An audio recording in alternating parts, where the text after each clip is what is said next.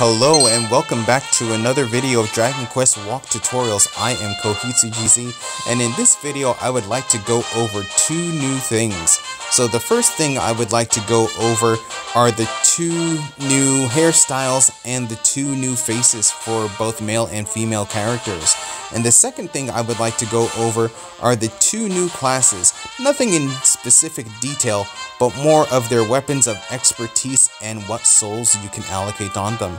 So first, let's go to our appearance change. So going to the prep button, bringing us to our party page, you can tap on one of the characters themselves, and that brings you to the character details strength page.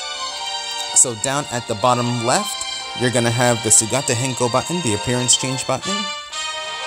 And for my male character, I'm going to zoom in and go to Kamigata. So these are the original 8 hairstyles.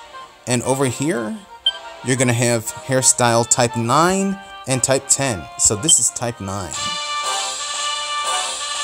And this is type 10. Then you're also going to have differences in faces. So these are the original 8 faces.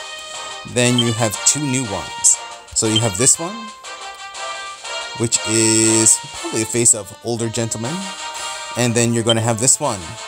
So this looks like Krillin from Dragon Ball.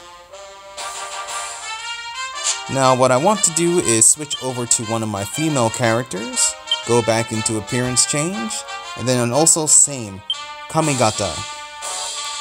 You have the original 8 hairstyles, zoom in, and now you have the 2 new ones, like this one, and this one. Then you're also going to have the 2 new faces. So here are the original 8, and here are the 2 new ones. This one, and this one. So probably I will play around with this a bit later.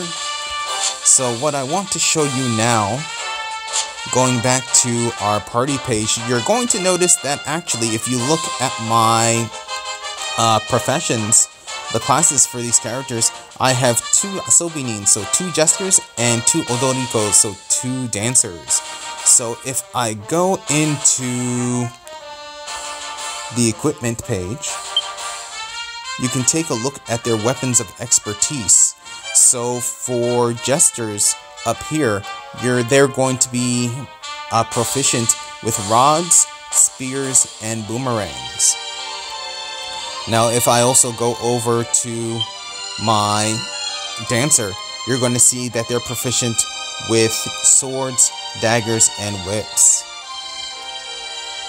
Then one last thing to go over for them, right here, is going to be what souls you can allocate for them. So actually, for the dancer, you can allocate 1 blue soul, 1 green soul, and then 1 soul that can be of any color. Then for the jester, you can also allocate 1 blue soul, then 1 purple soul, and then 1 soul of any color. Then something else new that you're going to notice is down here. This button right here, Subete Hazusu. So this is a button that I actually have been wanting because I want to take off all my gear, but I had to take them off one by one. This button here, Subete Hazusu, means to take off all the equipment, like this. And like that, all my equipment is taken off. Then if I look, and then of course next to it, you're going to have to the Osusume set button, and I can tap that, and I'm equipped with everything again. The same is also going to be for souls as well, and pearls. So you also have a Subete Hazusu, so press that. Then I can also press the Osusume set. But the Osusume set only gives you equips the souls for you. It doesn't equip the pearls. So for the pearls, I actually would have to equip them by myself. So that is what I wanted to go over in this video. I know it's a short video, but I hope you enjoyed it. I hope you found it a bit informative. Like I said, in a later video, I will go over the 2 classes in detail. Probably once I reach level 40 for them, I will actually have all the information I really need about them to make a detailed video. So please stay tuned. If you enjoyed the video, please leave a like and please subscribe, and I'll see you in the next video.